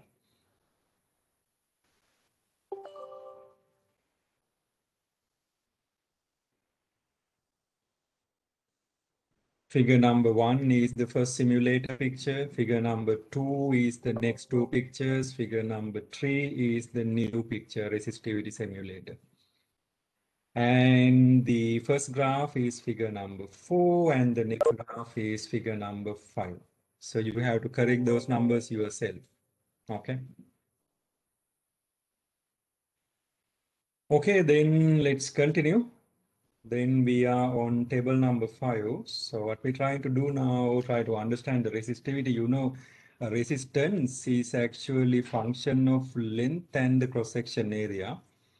And this I can write resistance is equal a constant times length over area. That constant is the resistivity, right? So that's the plan. So I can calculate the resistivity. The R on the other hand, we can say if I have a wire piece, we should be equal to IR. So the R term I can figure out without measuring by measuring voltage and the current. Okay, that's the plan. Then you combine these two together. Then I have V over I, which is equal rho over A times L. Now, since I'm measuring voltage and current, I can rewrite this one. Voltage is equal rho L over A times the I. Now, if I make a graph putting V, voltage across wire, into y-axis, current into x-axis, slope of the graph going to be this whole term right here. So that's our plan. Okay, that's slightly different than the in-person work we're going to be doing, but that's okay. So at the end, we will be getting what we needed. So this is going to be current. It's going to be voltage. You have data set look like that. Then you ask program to feed the data, take the slope of the graph. That slope of the graph M term should be equal to rho L over A. From that, I can calculate rho gonna be A times slope of the graph divided by the length. And cross-section area, these are wires like small cylinders. Cross-section area is pi r square. But in the simulator, r cannot be directly measured. What you're measuring is the diameter. Radius is diameter divided by 2. Cross-section area is pi d square over 4. Okay. Then you connect these two together, then the resistivity is equal pi d square times the slope of the graph divided by 4 times the length. So we can do that calculation. Resistivity is actually intrinsic parameter like the density, right? Because of that, we can compare that number we getting to the known value. Like if it is a copper has a standard resistivity, should not change. The shape of the size doesn't matter for the resistivity. So we can compare that number with the calculated value, okay? That's the plan. Any question?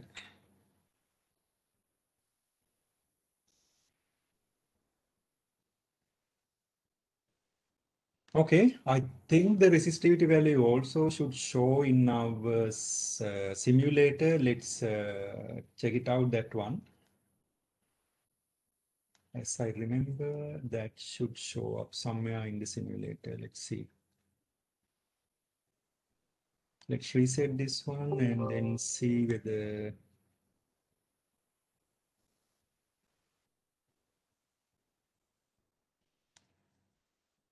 Okay, so I reset actually.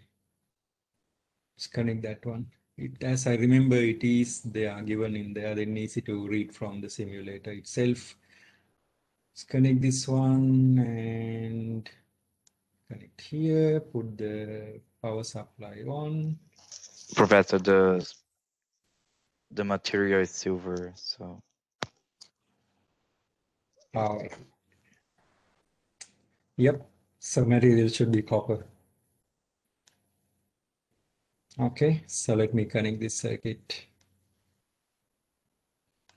Copper wire in. Okay, all good. Put the switch in. We'll start the rheostat at the highest point. And where is the resistivity value? Oh, show results, right? Yeah. Yeah, so that's number is known. We can find that in the data tables too, but we will read that. That should be correct, I think. That should be good now. Then we can start collecting the data, and then after we make the graph, we'll compare this number. That's all. And if we're getting that confirm many things, like the Ohm's law also can confirm itself, and it can confirm resistivity is actually like the density, which is a constant for the material. That also confirm. It can confirm almost every other information or the objective of this experiment itself. Okay, that's a very nice experiment then. Let's continue. You can start the highest rheostat point and then decrease that. So what we need to write is actually the voltage and current, right? Case 1. Also, I think we should record this information. Length 10 centimeters, diameter 0.2. All of these material is copper. And the length 10 centimeter in meters gonna be 0.1 meters, right? Diameter, it is about 0.2 millimeters, right? 0.002 in meters, right? And the resistivity 1.68 times 10 to the power minus 8, and that is ohm meter. Unit ohm you can copy paste from the previous one. And that should be ohm meters.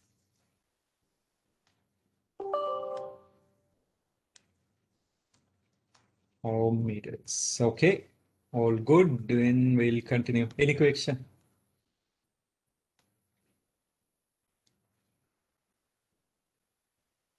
Point 2 millimeters, correct. That should be divided by 1000, right? 0.30 meters. Yeah, correct. If I want to use it, the meters directly, that's a good point. Okay, make sure everything is SI units and the voltage measured in unit volt and current is measured in unit amps. And then we'll collect the data, voltage versus current from our simulator. That's all we need. So we'll start. Voltage is your item which is the connected parallelly to the wire, right? The right hand side one, 0.005 volt. Current is 0.1. If it is not enough decimal places, you can see right here, it rounded. That's not a good idea. So I should record 3 decimal places, right? You can highlight the whole area and then add 1 more decimal place to all of those, okay? Because if that 0.005 rounded into 0.01, that's going to be huge error. And then you can change, I need about 7-8 more data points. You can change the rheostat little bit, click and drag, or you can use actually this right here, okay? Either way is okay, doesn't matter which way you do. So I can click and drag this one little bit further down, make sure you have enough distance to get like 6 more data point at least, okay? This changes to 0.006, that's the voltage, and the current is 0.11. Earlier also 0.11, that may not be a good idea.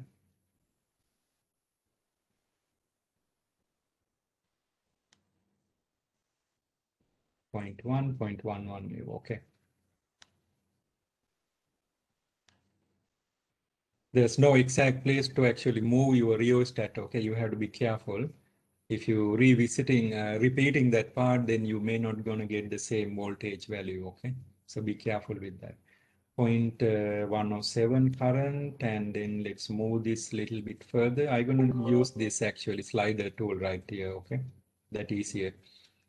And make sure these two numbers should change a little bit, okay? If it is not changing at all, then that's not going to be a good idea, I think.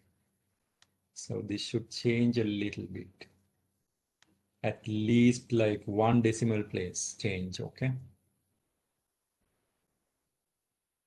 Yeah, that's going to be a good idea. Using the arrow keys, you can move it slowly until you see the voltage value change at least 1 decimal place. Then you read, okay? If you repeat the data from the previous, any of the data point, then our graph not going to be good at all. So that's the problem. So now the voltage is 0.008, the current is 0.145. So let's change this again. I'm gonna change that until I see at least voltage value drop to 1 more decimal place. So increase to 1 more decimal place, okay? 0.009, the current is 0.164. And then you continue, same process until your data table complete. If we have like 5, 6 data points, that should be good enough. It's a linear graph, but we'll try to get more data points. More data is the better always, 0.196. And this guy a little bit further, 0.013, 0.013, and the current is 0.238. A bit further, 0.015. Current is 0.285. Maybe one more data point. 0.024, and the current is about 0.453. Okay, so we have the data. Okay, so your numbers will not match exactly this case because amount of move I did for the rheostat not going to be the same. Okay, that's okay. Just report the data you have. Okay, that's fine. Then let's make a graph for this one. This is going to be then figure number 6, right? It's going to be figure number 6. This is going to be again voltage versus current. However, this is actually for 3 different wires. 3 different wires, okay? Name it accordingly. Let's do the graph then. Now, you should be much familiar making the graph and everything, chart, scatter plot, double click at the data. Now we'll name the data too, okay? And the series, first one is actually for copper. We'll name it properly because we're gonna add 3 different data set into the same graph, okay? X values should be current again, right? And Y values should be voltage. For the case 1, the copper wire, click OK. Then you should get a data set. You can see this data set is not really super good like the previous, right? Because one of the reason is the voltmeter cut down after 3rd decimal place. It is actually rounding.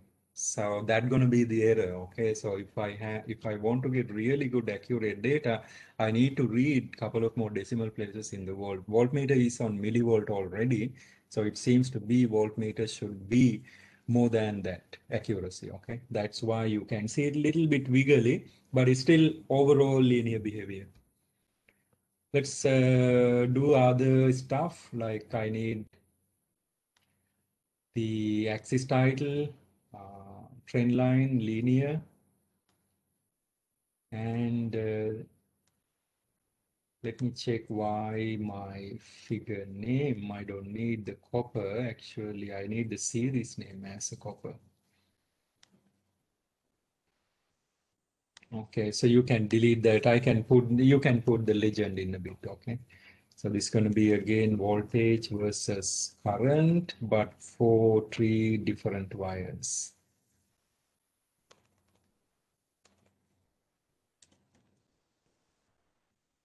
Different wires, okay?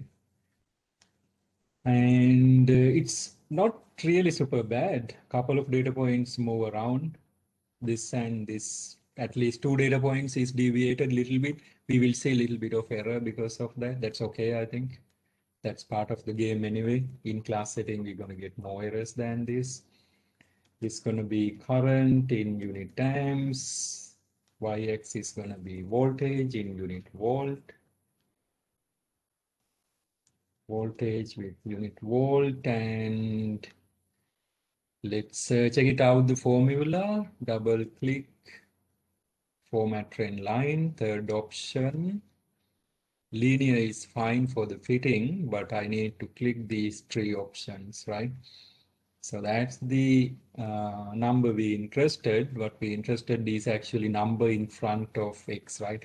If you look at the R square, it's not actually bad, 0.9995. It's very close to 1, okay?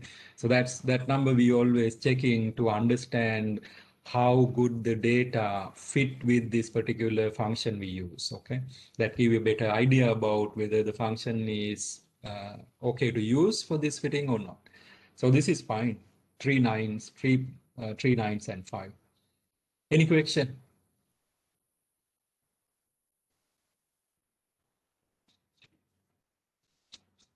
Okay, then let's continue the calculation. Let's take a look the calculation also for this one first, okay? Y1 known value we already recorded there, right? What is 1.68 times 10 to the negative 8. 1.68 times 10 to the power minus 8. And if when you're writing this one, since it is a small number, maybe it's better to use a scientific notation. If you put the equal sign at front and then click enter, then it will do the scientific notation automatically, okay? Put the equal sign and then type the number. Then the Excel gonna change it into scientific notation. And the unit I have to put it right here for the resistivity. So let's copy that unit from here. Ohm meters. Okay, that unit will put it into right here at the top. Okay, then let's calculate from the graph. We understand earlier from the graph, that's our formula, right? Pi d square, slope divided by 4L. Let's write that function here. Let's write that function here. Equal sign pi is actually pi, open and close brackets. Then that function can read all the decimal places in the pi. Otherwise, you can just type 3.14. That's okay, I think. But if you do that function, it's going to read all the decimal places. Okay, pi times diameter to the power 2. Diameter is 0.00302 power 2. 0.302 power 2 multiplied by slope of the graph 0.0532. 0.0532 divide by parentheses 4 times length of the wire, which is 0.1. And then close brackets, hit enter. And that's very close. Even though you can see our data set is not super good, but still that number is not actually bad. Okay. That's the resistivity from graph.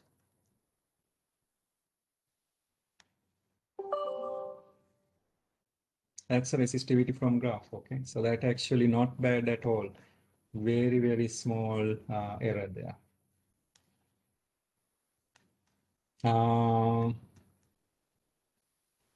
Then it probably might be rounding. So you make sure you have 2 decimal places here at least, okay? So you can highlight all this area, make sure you have at least 2 or 3 decimal places. I think maybe it's better to keep probably 3 decimal places on these because those are the calculated, but these actually reported values. Known values to 2 decimal places, calculated values to 3, okay? Then you should get 1.67. If you round it without decimal places, it will round it into 2. If you have a hashtag sign, which means you don't have enough space on your cell. If you don't have enough length on the cell, it's going to be hashtag sign. Then click on the letter on the very top column and then increase the size of the width of the cell. Okay, it should be large enough to show all the numbers. Otherwise, it will show you hashtag sign. Then let's do PE, equal sign ABX, open brackets, known value minus calculated value, close bracket, divide by known value, multiply by 100. So the PE, make sure not in scientific notation, okay? Always, if you have an error, just use the number in general and then change the decimal places into 2. There's no meaning have more decimal place in percentage error calculation at all, okay? Percentage error, we just checking whether it's enough number to understand the percentage error is lower or higher. That's all. We interested what that number is, nothing else. Make sure this part just numbers, this column D on this table in 3 decimal places. First column C right here on the table is on 2 decimal places in scientific, okay? All right, since we done that for case 1, now what you have to do this actually for other cases. This is for wire 1. Okay. Any question?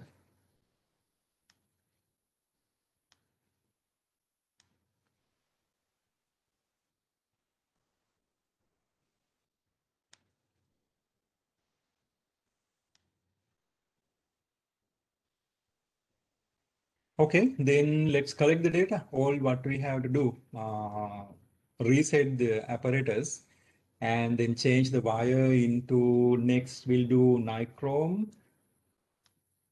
We'll see what are the other option we have. We can do maybe aluminium and nichrome maybe. That's better because both of them generally we can find in in-person lab setting, okay? We can find even the iron wires. We have those in our lab too. We can do aluminium and nichrome, okay? Next one we'll do aluminium. We have about 15 minutes. I don't think it's maybe enough time to do another group work. We'll continue like this, okay? This is anyway individual lab report.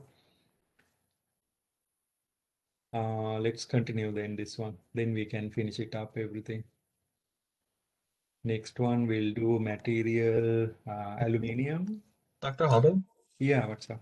I was actually thinking with the graph where you put the data for copper, I was actually thinking that maybe we could also add that data, add the data like for other types of metals. So like the aluminum, That's right, yeah. and we can compare it Yeah, that's right, yeah. We can add the same data into here, yeah.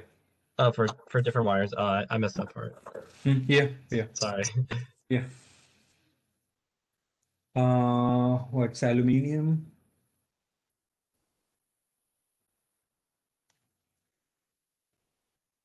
Aluminium, right? Is that correct? Okay, check the spelling there. Okay. All right, and the length of the wire, we can do like different length, or you can keep the length and diameter the same. It doesn't matter technically. Okay, let's keep those are same. Length going to be about then 0.1 meters, and the diameter going to be then 0.302 meters. And the resistivity value now different because it's aluminium. You have to show results here to get that number, okay? So after we make the circuit, we can observe that.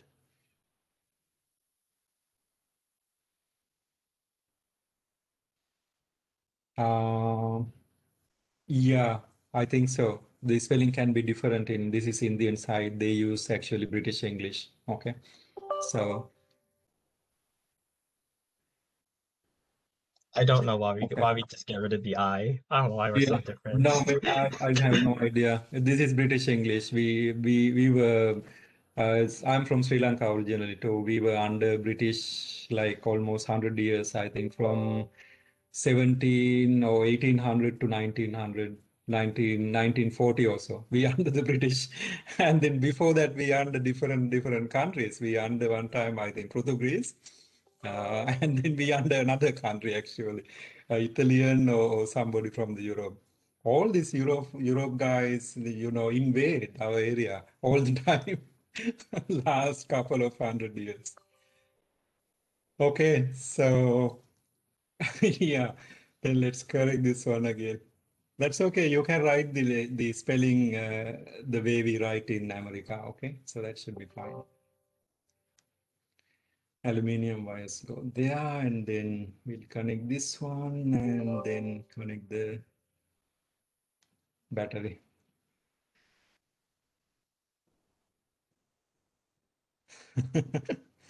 Yeah, Sri Lanka, we have very good beaches and things like that. If you like to visit, that's a really good place to go. You can go anytime except the monsoon period, like the December. We have a lot of rain. Other than that, always like the temperature is like 80s or so throughout the year. So it's really nice. Okay, so let's continue this one. Show results 2.82 10 to the negative 8.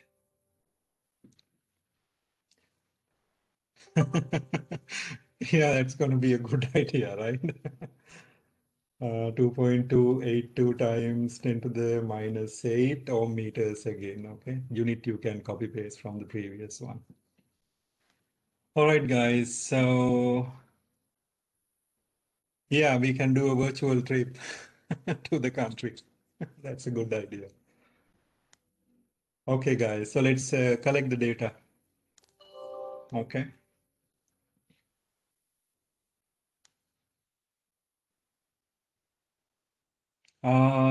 No, the almost like everywhere in Sri Lanka, everybody, familiar with the English. We under the British like almost more than 100 years. The people there, they speak better than me. There are people really actually English is much fluent than I speak here. So they have really good British accent. So nothing much to worry. And even like the poorest, the lowest level job people, even like the taxi drivers, so on, can understand English. Yeah, we have a mother language different, but English is fine. So nothing much to worry if you're traveling that area. India, even every taxi driver is good with English. Okay. I So actually had in America, we have like a lot of people live in New York region, can't speak proper English. But if you go to India, speak to any taxi driver, he will speak fluently than we speak here, but British version. yeah, I actually had a chemistry teacher. Like she was because like she was like born. It wasn't Sri Lanka. It wasn't Sri Lanka. I actually forgot where she was born, but she grew up in London, and like so she has like that. She has like a really nice British accent. Right, right, yeah. Yeah, British accent is really different than what we speak, right? Yeah, Yeah. but she was a really good chemistry teacher. I had her for honors and AP. Oh, cool. Yeah. Yeah, okay, guys. So let's continue this one. At least we can finish the second. If you don't have the time, then you can finish the third one. I think just need to change the material only. Let's collect the data again. So from the highest setting of the rheostat, 0.009 volt, the current is 0.1. Then let's change the rheostat until you should see at least the voltage change 1 decimal place. Okay, 0.01. Current is 0.115, and the voltage change it to 0.012. Current is 0.137. Voltage 0.014. Current is 0.161. Let's change the rheostat to next one. Voltage is 0.016. Current is 0.182. Oops, 0.182. And let's change the rheostat to next 0.022 voltage. Current is 0.249. Two more data points. Voltage 0.031. Current is 0.344. You can take one more data point. Voltage 0.047. 047. current is 0.524. We can collect the other set too, and then we can take a look the graph. Okay, I think, yeah, we have about like 10 minutes. We can finish, I think, the graph also. We'll reset this one and then select the different medium. Maybe nichrome is a standard wire we can find in person setting, in person class. We'll put the resistor to the max and then connect the circuit again. Okay, since it is the same circuit, we don't need to take many pictures. You already have one. That should be good enough. Okay.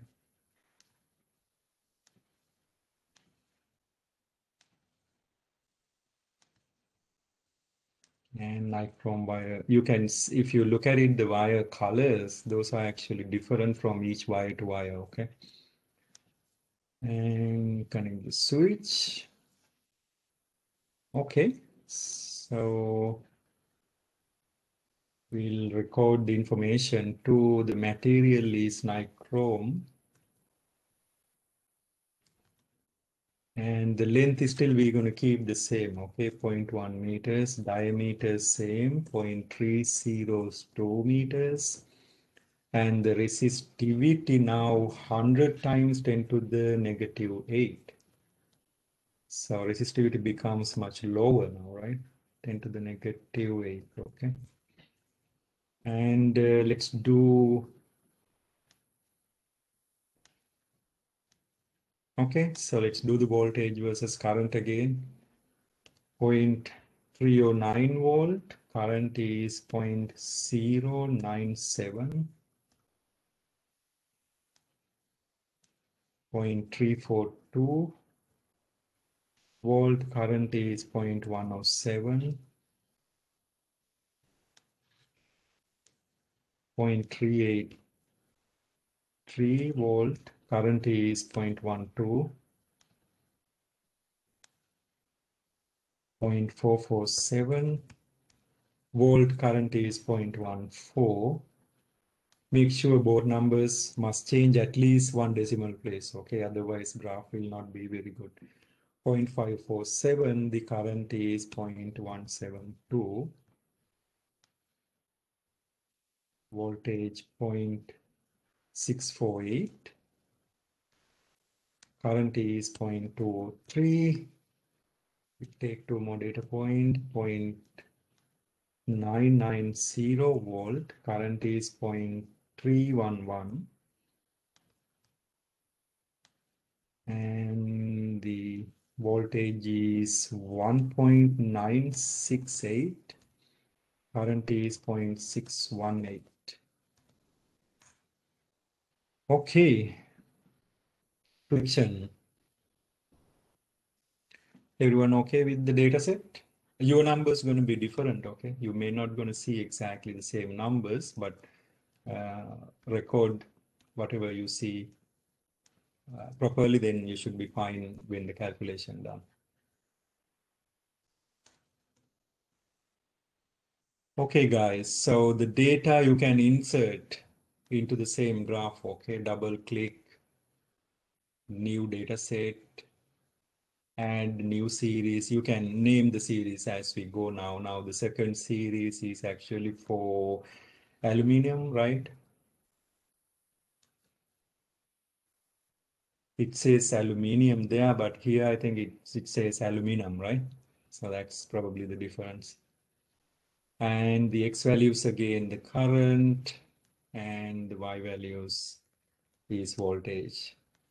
So the pronunciation is very, very different. You see, when we pronounce there, we pronounce like letter by letter.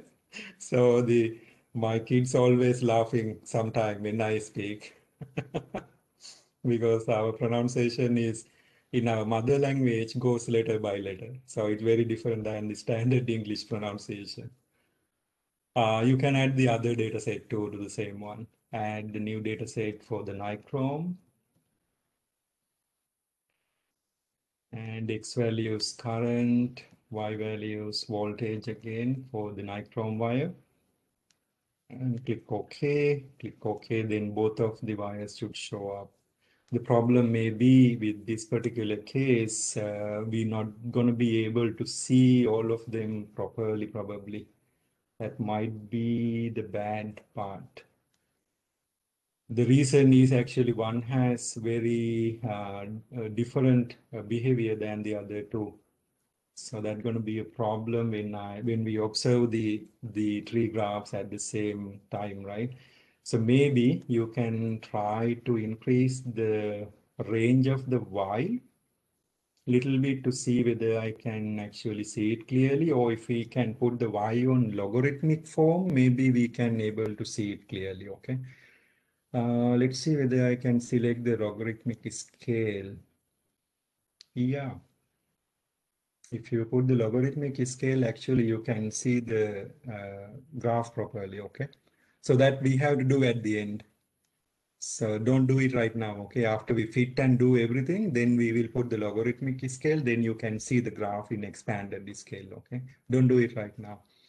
Let's first finish the data set and fitting, and then we'll put the logarithmic scale.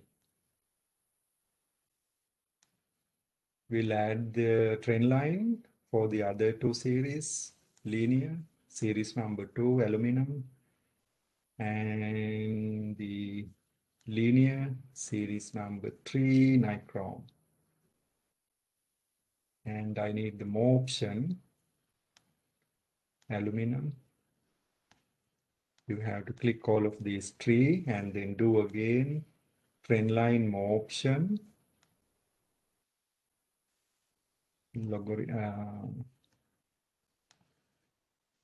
trend line, linear. Which one we done here? So let's adjust this one first. You have to have the 3 lines, but the 3 lines may not be visible at first point, okay? You have to do it 3 times to see these 3 boxes first. And after you see that, you can double click on the y-axis data, somewhere in the data, and then go into the last option on the very top right hand side. Then select the axis option, do the logarithmic scale. Then only you're going to see like the behavior of the data a little bit separated out, okay? Otherwise, first 2 lines going to go top of each other in the linear scale. We can't see it properly, okay? That's why. So leave it in the logarithmic scale, then I can see it properly, all the information. That may be the best way to actually observe the graph clearly. Otherwise, it's going to be like very bad way when it observing. Logarithmic, to get the logarithmic scale, first finish the linear fitting and everything, and then after that you double click anywhere on the y-axis data, any data point, just double click. And then the new window, new menu bar will appear on your right hand side. Then select the last option on the very top, look like the 3 bars. Then select axis option. Then a little bit on the lower, you will see the logarithmic scale base 10. This, we can change the base if we wanted to, but we don't need. We're just interested to see whether we can separate it out data in logarithmic scale or not, okay? And it looked like nonlinear, that's okay, because it's a logarithmic scale now. It looked like nonlinear, but it technically a linear graph, okay? And also you can add the legend, because that's always useful to have if we have more information. Legend may be important to show. Let me delete because too many information now. We don't need actually that fitted line information. What we need is just the data point information, okay? Okay, this information you can keep on the top of the graph. Okay, so I think it should be fine now. Now you can see it a little bit clearly, okay? So that's the important part, whether I can see the graph clearly or not. Okay, guys, any question? And make sure you move that y, that formulas for the fitted line a little bit away from the lines where you can see it clearly, okay? And then these 3, now you know how to do that, okay? I will let you to do that. You just need to write the known values here Then from the graph, it's the same calculation. You can click and drag, but you have to edit the slope of the graph for each one, okay? L and A remaining constant. There's no difference at all in this formula, okay? When you do the resistivity, everything else remaining constant except slope of the graph, okay? That should be changed. Make sure when you do that, you get the right slope for the right graph. If you do that mistake, your percentage error going to be very bad, okay? Here. So I think that part, I think definitely you guys can do. We can stop here. But if you have any difficulty on the graphs or anything, you can stay on the call. I will see you guys then on next week. Okay.